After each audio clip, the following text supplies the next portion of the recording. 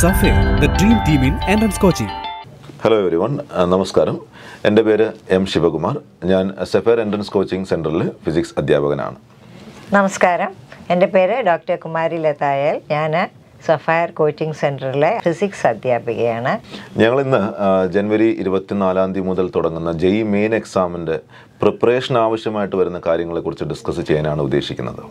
ഫിസിക്സിൻ്റെ preparation level നമുക്കറിയാം, നമുക്ക് section wise ആയിട്ടാണ് JEE എക്സാംസ് ചോദിക്കുന്നത്, അല്ലേ ടീച്ചർ? അതെ, ഈ ഫസ്റ്റ് ഇയർ ടോപ്പിക്ക് തന്നെ യൂണിറ്റ്സ് ആൻഡ് ഡയമെൻഷൻസ്, ആദ്യത്തെ ടോപ്പിക്കിൽ തന്നെ രണ്ട് ക്വസ്റ്റ്യൻസ് എങ്കിലും വരാറുണ്ട്. പ്രത്യേകിച്ച് ആ significant ഫിഗേഴ്സും vernier callipers, screw gauge, ആ ഏരിയയിൽ നിന്നൊക്കെ ക്വസ്റ്റ്യൻസ് സ്ഥിരമായിട്ട് കാണുന്നതാണ്.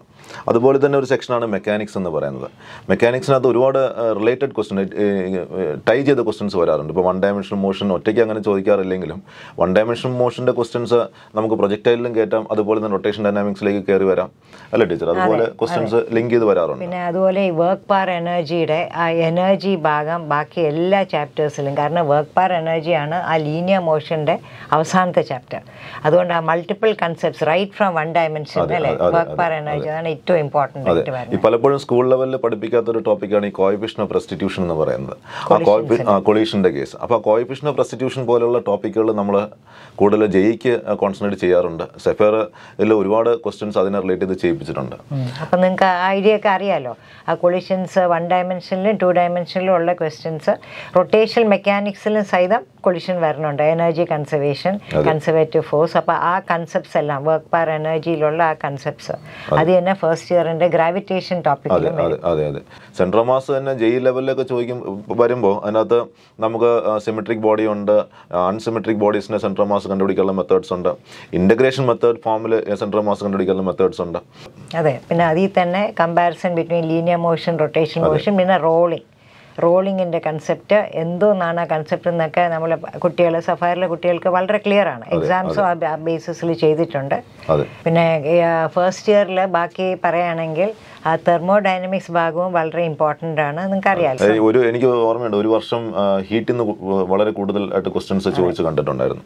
ഹീറ്റ് കണ്ടക്ഷൻ്റെ ക്വസ്റ്റ്യൻസ്, ജംഗ്ഷൻ ടെമ്പറേച്ചർ വരുന്ന കേസസ്, കോമ്പിനേഷൻസ് വരുന്ന കേസിലൊക്കെ ഒരുപാട് ക്വസ്റ്റ്യൻസ് ചോദിച്ച് കണ്ടിട്ടുണ്ട്. വേവ്സ് ഭാഗവും സിമ്പിളാണ്. വേവ്സ് ഒരുപാട് മൾട്ടിപ്പിൾ കൺസെപ്റ്റ്സ് ഉണ്ടെന്നേ ഉള്ളൂ. അപ്പോൾ അതിൽ നിന്നും നല്ലോണം ക്വസ്റ്റ്യൻസ് വരും. പക്ഷേ സിമ്പിൾ ക്വസ്റ്റ്യൻസ് ആണ് കാണുന്നത്, ചെയ്യാൻ പറ്റുന്ന ക്വസ്റ്റ്യൻസ് ആണ്. ഓസിലേഷൻ മാത്രമേ ഉള്ളൂ അല്ലേ കുറച്ച് കൺഫ്യൂസിങ്. അത് സൈൻ കോസ് ഫംഗ്ഷൻസ് വരുമ്പോൾ സ്വാഭാവികമായിട്ട് വരുന്ന ഒരു കൺഫ്യൂഷൻ ഉണ്ടാവാറുണ്ട്. പക്ഷെ അത് നമ്മളെ സ്റ്റുഡൻസിന് അത് മാക്സിമം ഞങ്ങൾ അതിൻ്റെ ക്ലാരിറ്റി വരുത്താറുണ്ട്. ഒരു തരത്തിലും അവർക്ക് ഡൗട്ട് വരേണ്ട കാര്യങ്ങളില്ല. നമ്മളെല്ലാ കോൺസെപ്റ്റും എല്ലാ ലെവൽ ഓഫ് ക്വസ്റ്റ്യൻസും ഞങ്ങൾ ക്ലാസ്സിൽ ചെയ്യിപ്പിക്കുന്നുണ്ട്. പിന്നെ ഞങ്ങൾ ചെയ്യിപ്പിക്കുമ്പോൾ നമുക്കറിയാം ZEPHYRൽ we start from the base ആണ്. നമുക്കൊരു കോൺസെപ്റ്റ് ബിൽഡ് ചെയ്യുന്നത് എപ്പോഴും നമുക്ക് അതിൻ്റെ അടിത്തറ ക്ലിയർ ആണെങ്കിലേ നമുക്കത് മുകളിലേക്ക് ബിൽഡ് ചെയ്ത് പോകാൻ പറ്റുള്ളൂ. സെക്കൻഡ് ഇയറിൽ നമുക്കറിയാം JEEക്ക് ഏറ്റവും ഇമ്പോർട്ടൻ്റ് ആയിട്ടുള്ള ഒരു ടോപ്പിക് തന്നെയാണ് ഇലക്ട്രോസ്റ്റാറ്റിക്സ് എന്ന് പറയുന്നത്. കഴിഞ്ഞ കൊല്ലത്തെ ക്വസ്റ്റ്യൻ പേപ്പർ എടുത്ത് നോക്കിയാൽ മനസ്സിലാക്കാൻ പറ്റും. ഇലക്ട്രോസ്റ്റാറ്റിക്സ് എന്ന കറണ്ട് ഇലക്ട്രിസിറ്റി ഇലക്ട്രോസ്റ്റാറ്റിക്സ് എന്നൊക്കെ മോർ ദാൻ 3 ക്വസ്റ്റ്യൻസ് ചോദിച്ചിട്ടുണ്ടായിരുന്നു. അപ്പോൾ ഒരു പെർസെൻറ്റേജ് കണക്കെടുത്തു കഴിഞ്ഞാൽ മൊത്തം JEE എക്സാമിൻ്റെ ഒരു ഇമ്പോർട്ടൻറ്റ് ഏരിയ തന്നെയാണ് ഇലക്ട്രോ മാഗ്നറ്റിസം എന്ന് പറയുന്നത്, അല്ലേ ടീച്ചർ? അപ്പോൾ അതിനകത്ത് വളരെ ഇമ്പോർട്ടൻ്റ് ആയിട്ടുള്ള ഒരു ഭാഗമാണ് moving charges, moving charges and magnetism എന്ന് പറയുന്നത് വളരെ സിമ്പിളായിട്ട് സ്കൂൾ ലെവലിൽ പഠിപ്പിച്ച് വിടുന്നുണ്ടെങ്കിലും എൻ്റെ ഒരു അഭിപ്രായം ഒരുപാട് കോൺസെപ്റ്റ് ഉള്ള ഒരു ചാപ്റ്റർ തന്നെയാണ്. അപ്പോൾ അതിനകത്ത് റൊട്ടേഷണൽ EMFൻ്റെ ക്വസ്റ്റ്യൻസ് കുറച്ച് വരാറുണ്ട്. അതിനകത്ത് ഡയറക്ഷൻസ് വെച്ച് ചെയ്യേണ്ട ക്വസ്റ്റ്യൻസ് ഉണ്ട്. പിന്നെ അതുപോലെ തന്നെ JEE ഒരു ഇമ്പോർട്ടൻറ്റ് ഏരിയ ആണ് നോൺ കൺസർവേറ്റീവ് ഇലക്ട്രിക് ഫീൽഡിൻ്റെ ഒരു ഏരിയ. JEEക്ക് ഒരു പ്രാധാന്യം കൊടുക്കുന്ന ഒരു ഏരിയ തന്നെയാണ്. കാരണം സ്കൂൾ ലെവലിൽ അവർ പഠിപ്പിക്കുന്നില്ല, പക്ഷേ എന്നാൽ തന്നെ അത് നമ്മൾ NCERT ബുക്കിൽ അതിൻ്റെ ഒരു പോയിന്റ് കൊടുത്തിട്ടുണ്ട്. അപ്പോൾ അതുകൊണ്ട് തന്നെ JEE എക്സാംസിന് കുറച്ച് ഇമ്പോർട്ടൻ്റ് ആയിട്ടുള്ള ഒരു ടോപ്പിക്കാണ് ഈ നോൺ കൺസർവേറ്റീവ് ഇലക്ട്രിക് ഫീൽഡിൻ്റെ ഒരു കേസ് വരുന്നത്. Magnetic field changing with time വരുമ്പോൾ വരുന്ന ആ പോയിന്റ്.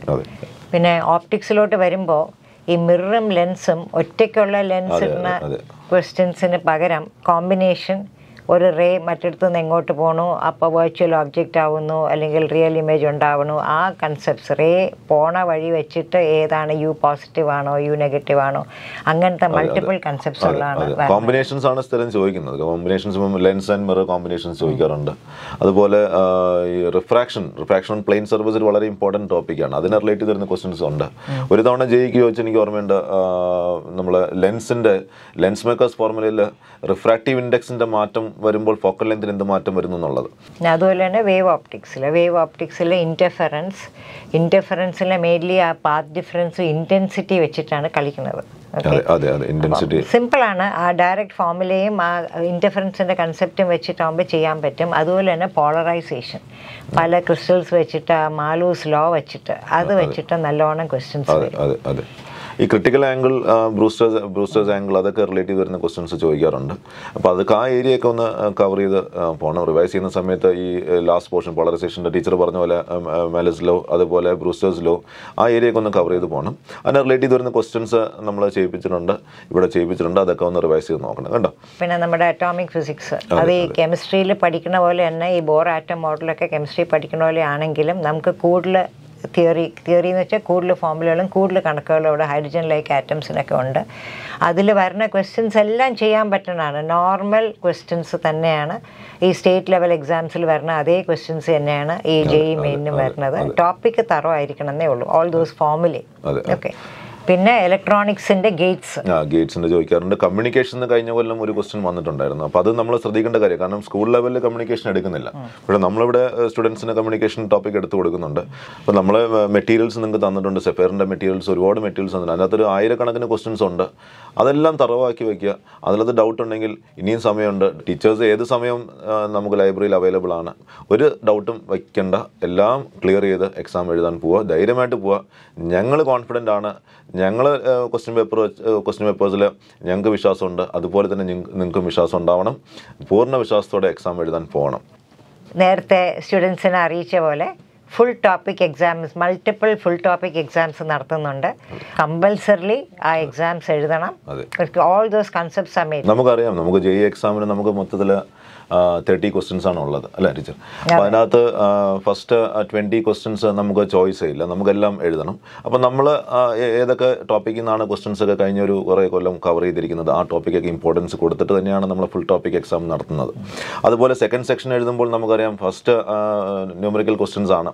അപ്പോൾ അതിനകത്ത് നിന്ന് നമുക്ക് 5 ക്വസ്റ്റ്യൻ നമുക്ക് ചോയ്സ് ഉണ്ട്, ഓപ്ഷൻ ഉണ്ട്. അപ്പം നമുക്ക് മാക്സിമം കോൺസെപ്റ്റ് ബിൽഡ് ചെയ്യുന്ന രീതിയിൽ തന്നെയാണ് നമ്മളിവിടെ ഫുൾ ടോപ്പിക് എക്സാംസ് കണ്ടക്ട് ചെയ്യുന്നത്.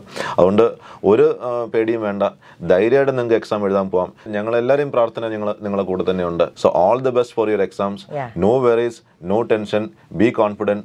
ZEPHYR is there with you and we all teachers are there with you. Be confident and do well for the exam. So all the best for the exam. Okay, so all the best. Thank you. Thank you. ZEPHYR, the dream team in entrance coaching.